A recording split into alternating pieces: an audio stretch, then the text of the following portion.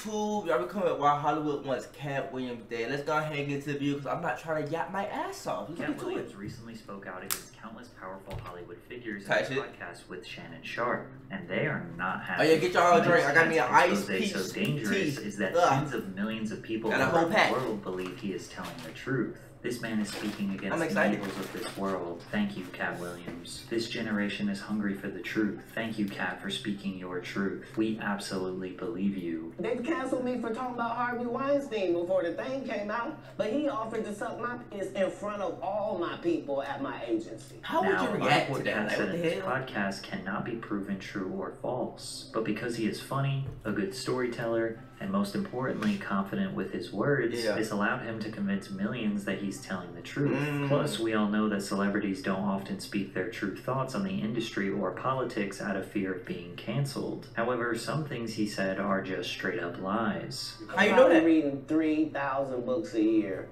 from the time that I'm 8 years old to the time that I'm...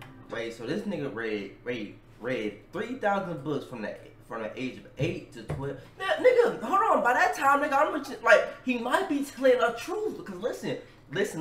Them Dr. Seuss books was not that big, my nigga. He probably onto something. He probably onto something. To read the whole encyclopedia set. So when you're like 6, 7 years old, you read the whole encyclopedia set. You think you one of the smartest people in the world. So apparently, Katt read the entire encyclopedia and read 8 non-fiction books every single day from age 8 He might be him. This is impossible. And it's a lie. Throughout this entire podcast, Katt slipped in bold-faced lies which massively contradicts his preaches of spreading the truth. Nobody knows why liars lie. And that's why I had to come on the program. Katt exists in this middle ground where nobody can really determine if he is telling the truth, if he is lying, if he's telling a joke, if he's on drugs, if he has a mental illness, or if he is clearly exposing the dark and sinister nature of Hollywood. So today, I am going to give you a... God damn, nigga got 1, 2, 3... Nigga got 8 fucking jail pics. The fuck? In the beginning, like, this picture's actually insane. Why are these pictures back to back happy as hell? Nigga, what did he do in these pictures, my nigga? As much context as possible so you can make that decision for yourself. Starting with his earliest introduction to Hollywood on the set of his very first movie, Friday After Next, where Katt played the role of Money Mike. But in the script, Katt alleged that Money Mike was originally supposed to be violently assaulted. The truth of the matter is, the Money Mike in the original script got raped in the bathroom. Katt Williams had to take the risk in front of the studios and the cast and our powers that be in his very first movie and say respectfully, the problem with Friday After Next is we're trying to make a classic comedy. Indeed. And this comedy involves a and it's never funny no matter who it happens to or what the circumstances are. If you would allow me to allow us to do this movie without a black man getting in it, I promise you that it will be twice as funny. Ice Cube, who wrote, produced, and... Okay, before we get into what Ice Cube said, because basically Ice Cube basically said that he didn't necessarily put that in the movie. Like, he said he would never put that in the movie because what the hell. I want to say the reason why Katt is so believable is because one, this nigga don't never stutter. Like while he was talking, like did he stutter one time? I think he didn't stutter one time. Like it came out so fluently that like you have no choice but to leave like what he's saying, because like one, he played the goddamn role. So why would I assume like he don't have to come up here and into the interview? Like what reason does he have to lie? Like this shit from like back in the day. Like nobody's asking these type of questions. Man. Acted in the film denied these allegations. Second thing I want to clear up, it was never, I would never shoot a scene in a movie, especially like Friday. Exactly, that makes sense. Where you actually see this happening on camera. See, look, he said where you see it, so it's probably, bro.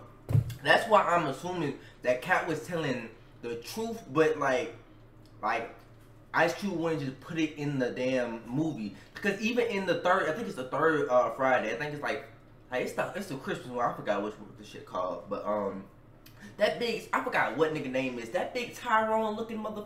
He was on some weird shit. He was was trying to clap all the dudes. Let's be for real. So that's why I low key believe him a little bit.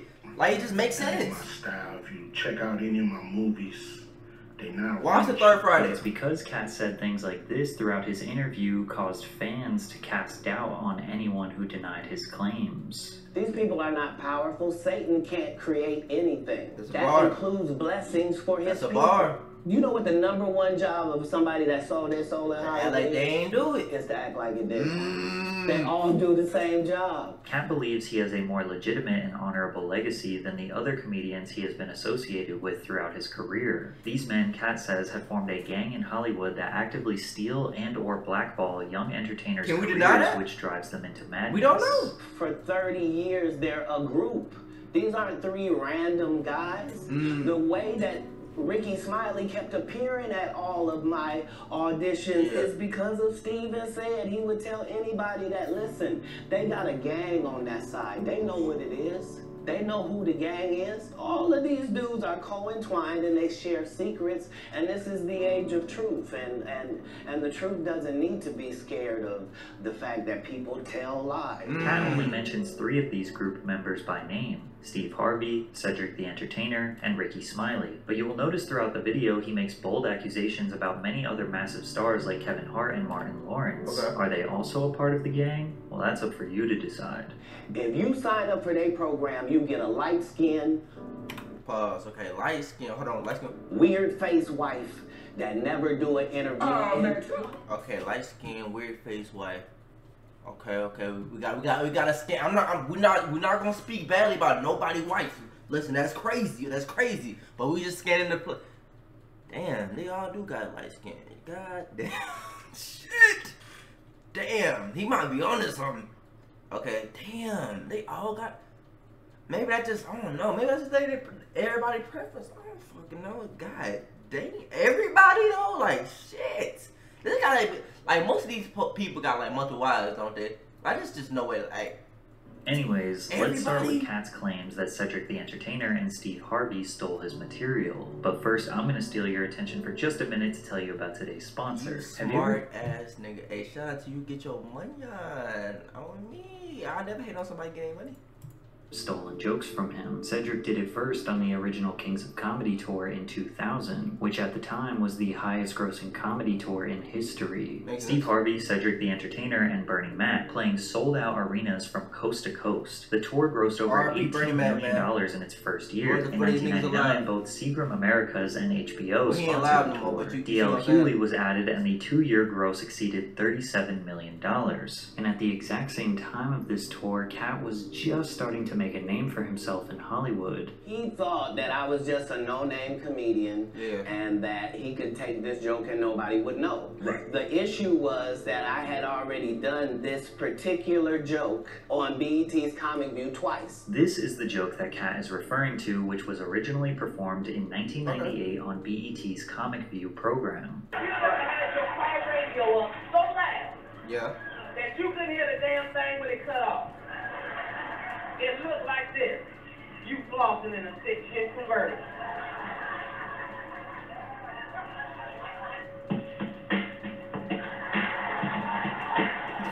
Using physical comedy, Katt mimics someone trying to assess why their car just broke down while the music is blasting. The alleged theft came from Cedric the Entertainer 2 years later on the original Kings of Comedy tour, which was in 2000. The premise of Cedric's joke was that white people are obsessed with the moon and space. He says black people are not, but if they gotta go to space, then they would drive the spaceship like this. We drive a space shuttle like it's a 72 deuce and a quarter. Nigga, get us a cigarette, nigga. We be in a space shuttle, nigga, like it's a 72 deuce, nigga.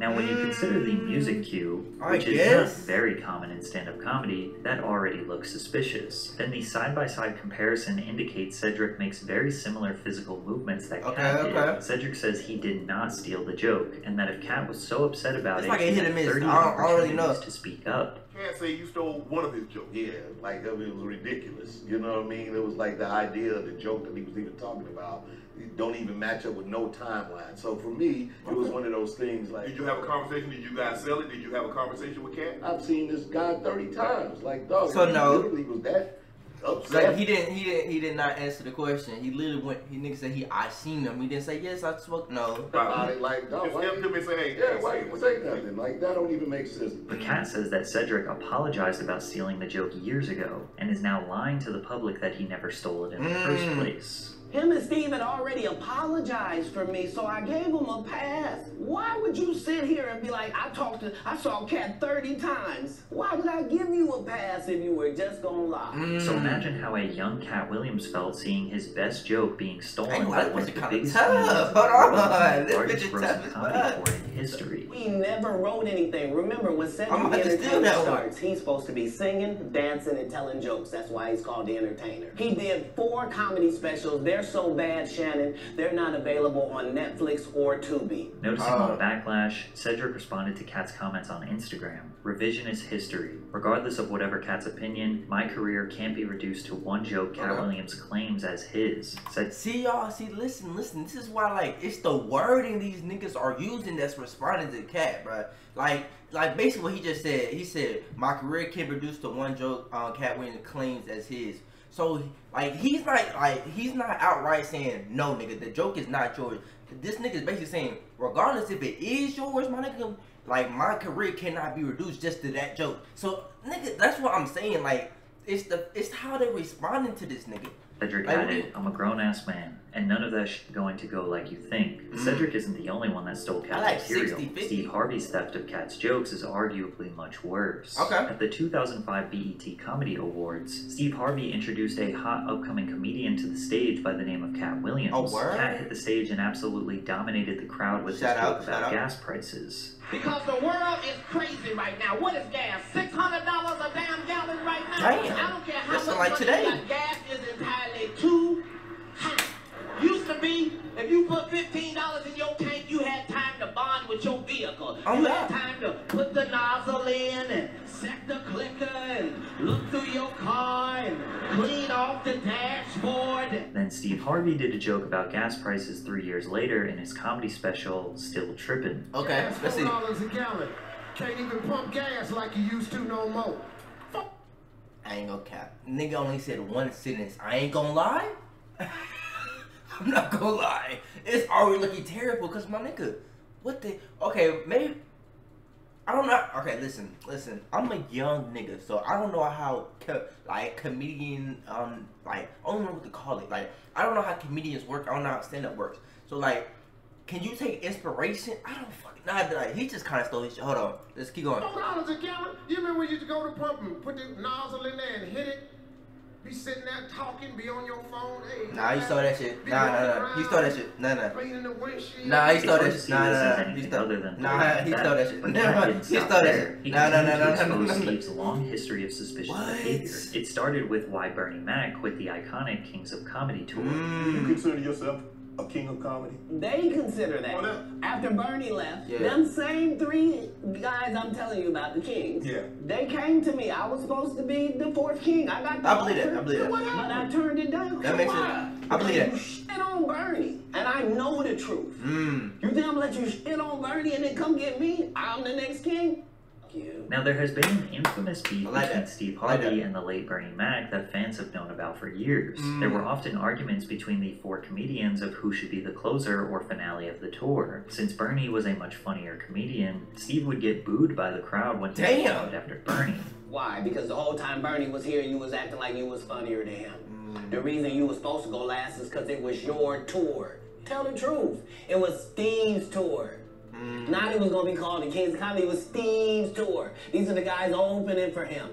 Of course you got to close if it's your tour. Harvey eventually just ended up being the host of the tour and not performing a full stand-up routine because he just couldn't make the audience laugh as hard as Bernie. D.L. Hewley, who was also on the tour, said that Steve never thought Bernie would become successful, and when he started getting more opportunities, he became jealous. You feel that the beef between Bernie Mac and Steve Harvey was because Steve Harvey was getting a lot of network love during the time and Bernie Mac not so much?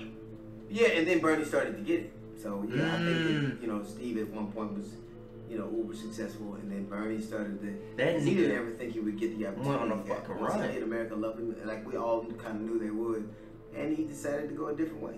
Eventually, Bernie got sick of Steve hating, realized his worth, and exited the tour, which ended up forcing all four guys to split up. We split up. You wish you would have stayed and kept it together, could have kept it together a couple. We tried everything, but you know, dudes felt like they was movie stars. I never saw myself as a movie star. Steve basically claims that Bernie went Hollywood and acted too good for the guys, and Katt didn't like that. Imagine him coming to tell you another story where he got so big and it was Bernie and them's fault because they wanted to be movie stars. What? You called Ocean 11 to get that nigga's part. What do you mean you didn't want to be bro, like, bro, I'm trying to tell y'all, bro. Shit be so specific. It's like, why would I think this nigga lying? Like, bro, like, to even remember that? Like, this nigga took notes, y'all. Like, bro, that nigga was watching Cedric and Steve interview like this. He said, oh, this nigga said, what? Nigga, I add that to the nose. But I'm trying to tell y'all. So, like, everything this nigga saying, why would I doubt it? Like, it's so believable, and it's so out of the range of what I would even think. Like, to say what he just said, like, Steve called Ocean 11 to take Bernie Mac's part. Nigga, nobody thought about that. Like, so it's just like so crazy that these niggas just gonna have to come out and show facts, my nigga.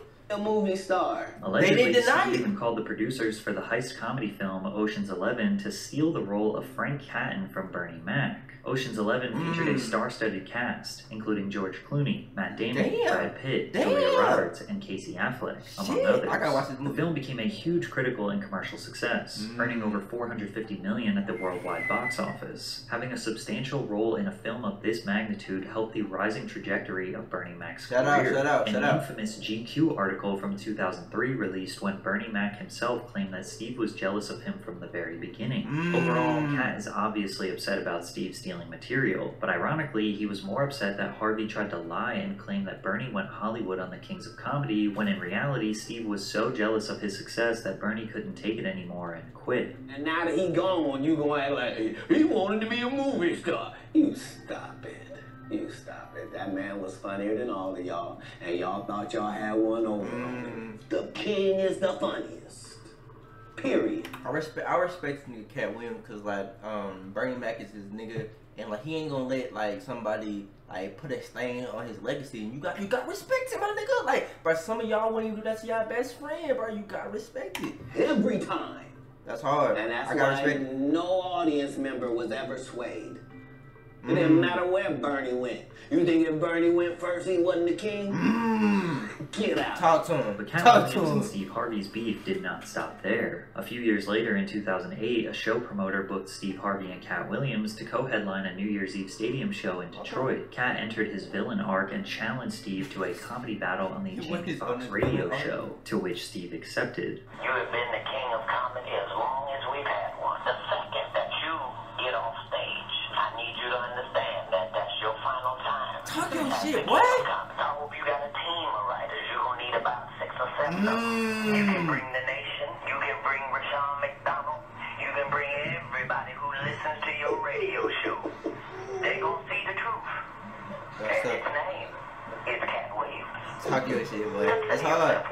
What was supposed to be just a comedy show is now some sort of 1v1 battle dubbed the Championship of Comedy. As it should be. Steve responded with this. I'm not saying he's in trouble, but I'm saying this right here, Jeremy. A dog don't bark at parked cars. Basically, Steve's analogy was that he shouldn't respond to Katt Williams because he is too famous and successful. So on New Year's Eve... Ain't gonna lie, that was a hard-ass bar. Nigga said, a dog don't bark at parked car. Nigga, that's the most...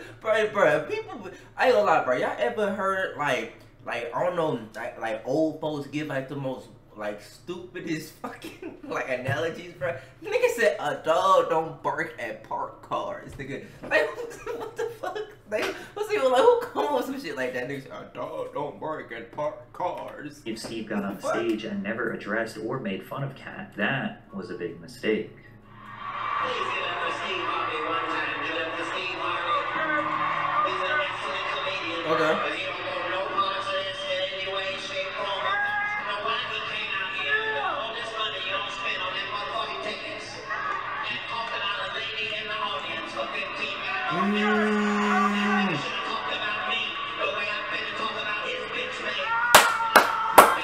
talk your shit.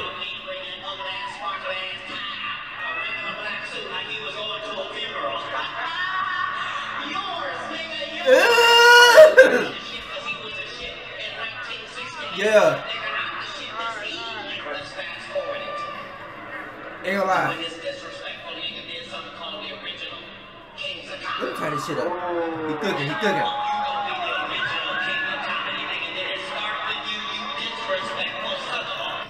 That nigga on his ass. He on his ass.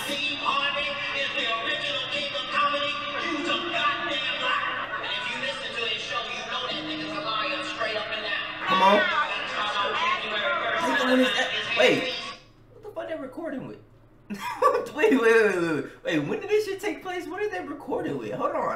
See, y'all, that's how y'all know I'm a young nigga. Like, I know you ain't got iPhones. Like what is you recording with? Like, you gotta be, like, recording with, like, a Kodak or something. What is you recording with? Maybe, like, an old iPhone. Katt absolutely embarrassed Steve. He claims this was the end of Harvey's career. Steve told you that he stopped doing stand-up because he had 7 TV shows. The only problem is when he stopped stand-up, he didn't have those 7 TV shows. He stopped stand-up because he got in a comedy battle called the Championship of Stand-Up Comedy with one Katt Williams in Detroit in front of 10,000 people. Indeed. And lost because Katt Williams said he was actually bald and that was a wig. And I went in and that's why he couldn't do stand-up anymore. Now, Katt isn't very accurate here. Steve had multiple successful arena comedy tours after the championship battle, and Steve was already bald by 2008, so Katt didn't really expose him for having fake hair. But is it a coincidence that almost immediately after Katt got on that stage and exposed his biggest hater in the industry, he started his crazy downward spiral? In November of 2008, Williams missed an appearance on Conan O'Brien and was later arrested. Actually, you technically lying because like didn't that shit happen on the 31st of 2008, right? This shit before, so you capping. So like, see, look, I'm finna call. Listen, let me move the shit. That shit say December 11, right? December 11, 2008.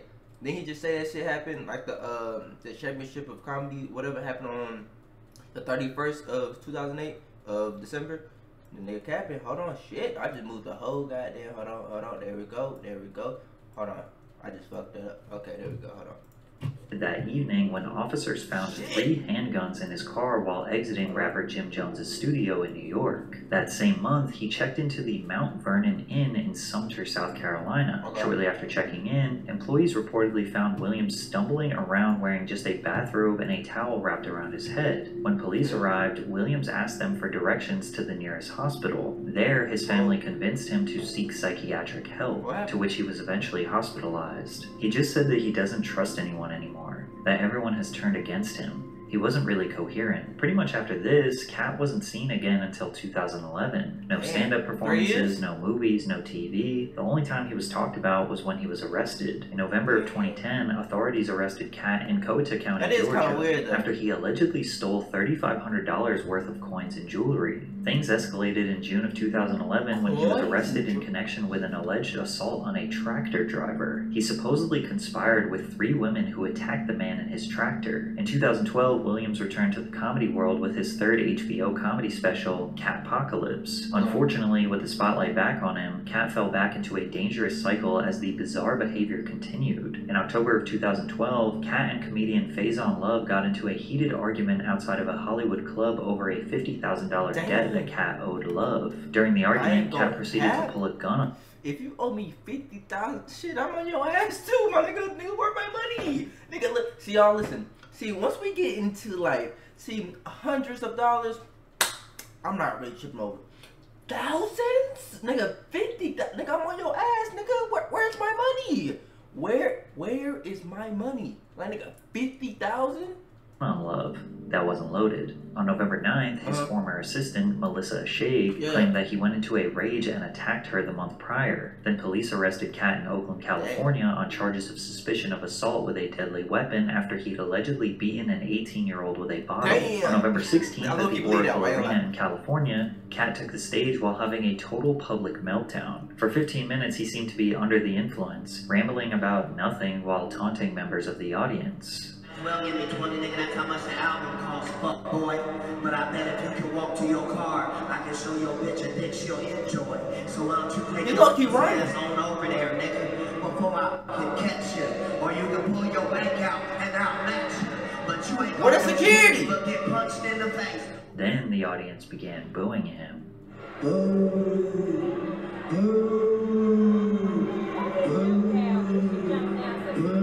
What the hell is that?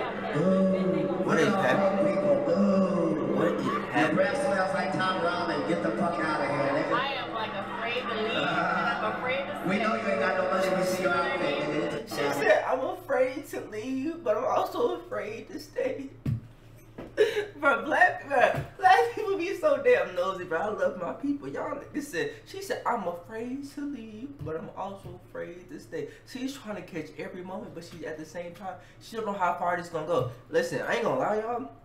In this situation, I'm leaving. One, because you don't know how somebody gonna react. They could crash out at any moment. Like, especially in the streets. Basketball is like one of the craziest, like she could go from, nigga, I just fucking like spun, fucking like wet that bitch in your mouth, no diddy, nigga, and that nigga go to his car and start immediately busting.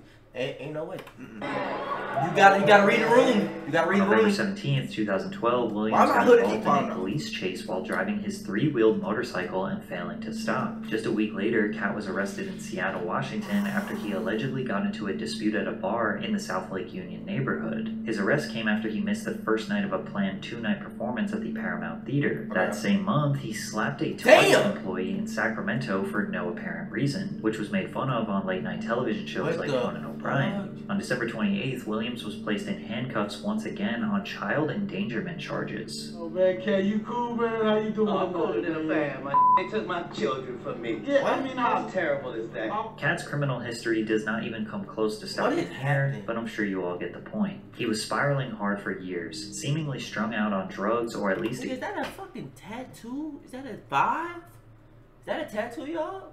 Experiencing manic episodes. The media called him crazy, a crackhead, and didn't believe anything he was saying since they wrote him off as a madman, but he says he was never under the influence. I am never under the influence of anything. I'm always in my right mind.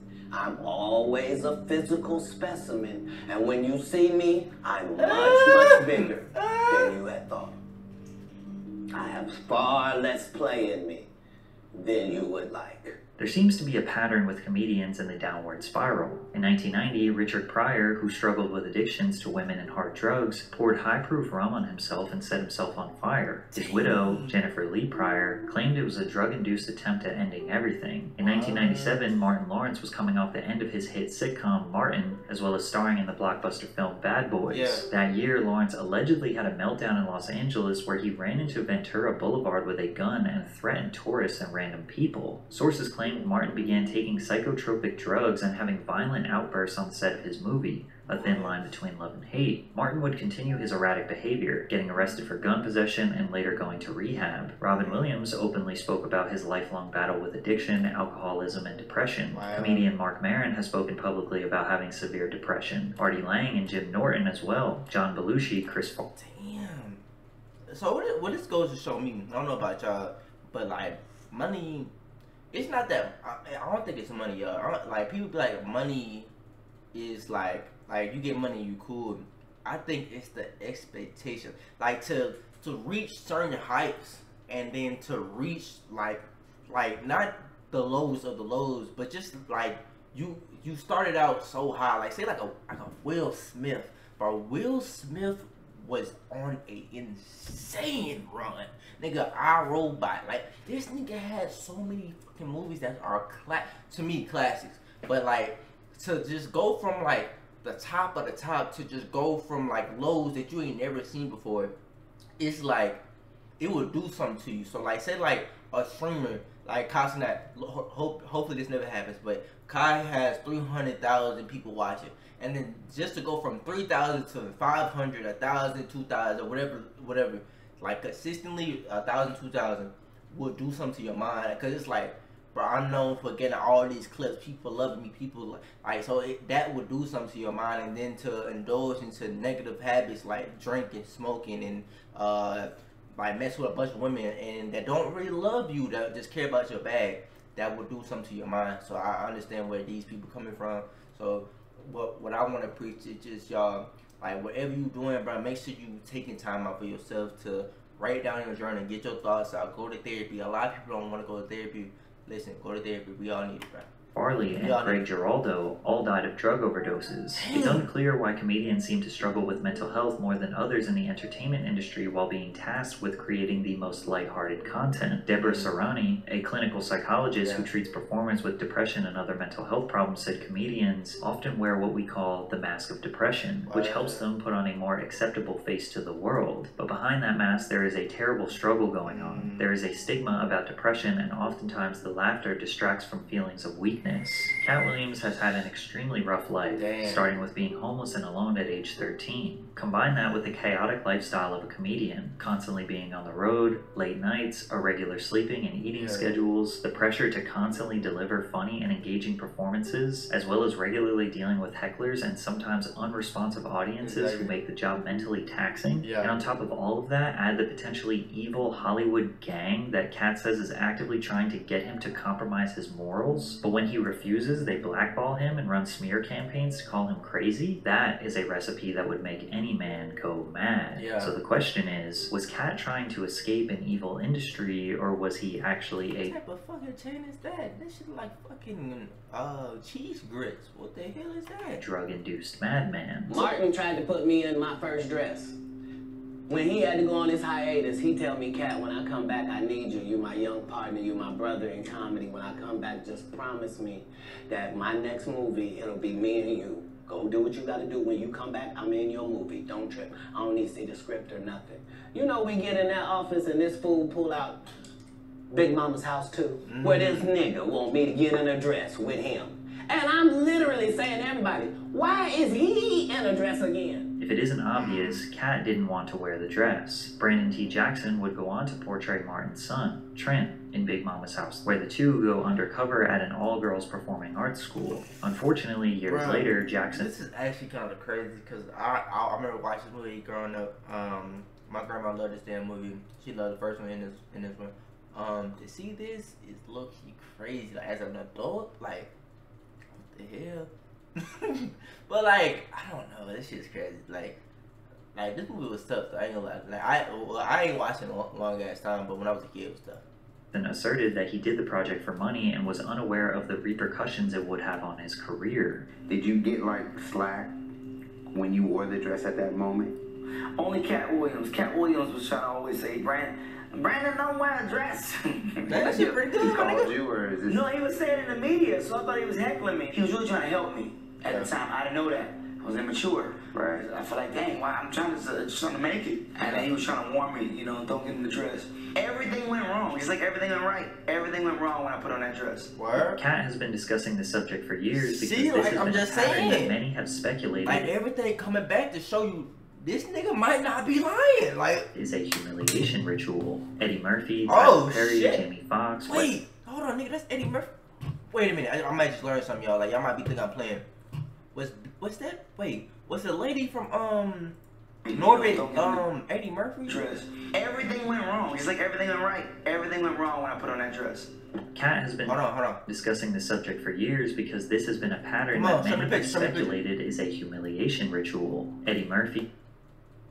There's no way this Eddie Murphy. There's no way. Who is this? Who this is? This might be Eddie Murphy. Come look at the damn nose. Yo, dead ass. I gotta rewatch this movie. There's no way. There's no way. There's no way. Y'all, please let me know if this lady's Eddie Murphy. Yo, there's no way. There's no way. There's no way. There's no way. Y'all, this movie was a classic to me growing up. There's no way this Eddie Murphy. There's no way. There's no way. I'm in disbelief for this. I'm looking at it though, low key, like, I don't know, y'all. I don't know. Is it really? Tyler Perry, Jamie Foxx, Wesley Snipes, Chris Tucker, Arsenio Hall, Tracy Morgan, the Wayans brothers have all dressed up as women for TV or movie roles. Just before Kevin Hart exploded into fame, he also wore a dress on Saturday Night Live. And even 10 years ago, Katt discussed this. It's two answers. First of all, let's be very, very clear. It is possible that there isn't anything funnier than a guy in a dress. And if that's the case, then it might also be said that there's nothing funnier than a black guy in a dress. Okay, well, Kevin doesn't have to worry about what people are going to say about him wearing a dress because of the long line of dress-wearing people before him. So now, some of us are against the Illuminati, and we are against the Illuminati at our own detriment. I ain't know why you speaking, though. When people are against the Illuminati, then they get punched in the face all the time. The press hates them. Nobody likes them. Yeah. Katt also detailed an Illuminati meeting alongside It lines up with there was a crossroads where we were both invited to an Illuminati thing, and decisions had to be made. So it was both of us, we were equal. One of us had to cut off all their hair and couldn't do the sideburn thing no more with the points. And the next person, they said, was going to get $200 million because they were going to pay him $10 million a movie to do 20 movies. And that's how the conversation happened. One of those persons turned out to be Ludacris, and the other person turned out to be Katt Williams.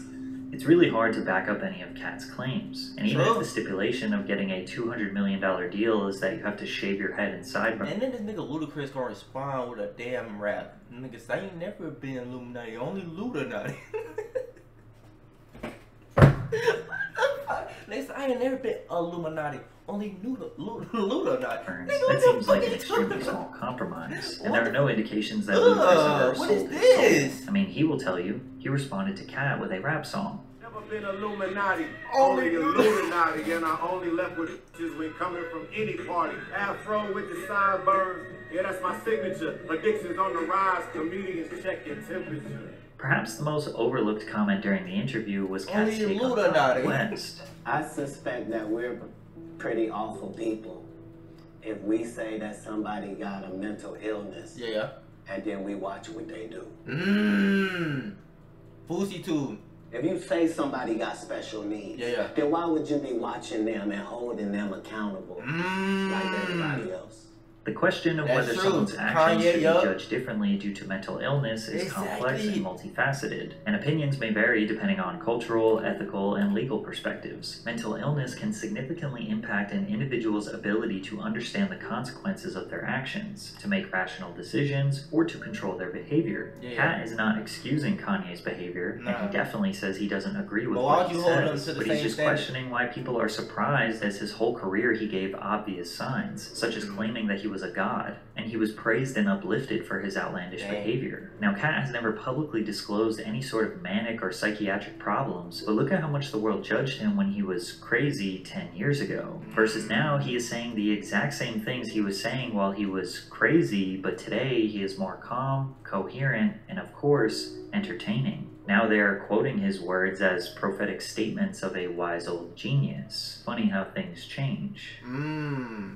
Fucking bar, hold on. Shout out to my, what the fuck? What the hell? I'm just gonna hurry up the outro because that shit is fucking disgusting. Anyway, y'all let me know y'all thoughts and opinions down below.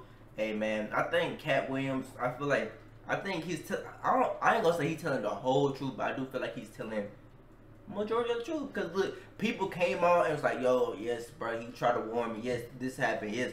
And like a lot of people, they did speak about it, didn't deny what he said. But hey, y'all let me know your thoughts and opinions down below. I love y'all. Stay safe, and I'll see y'all next video. We out.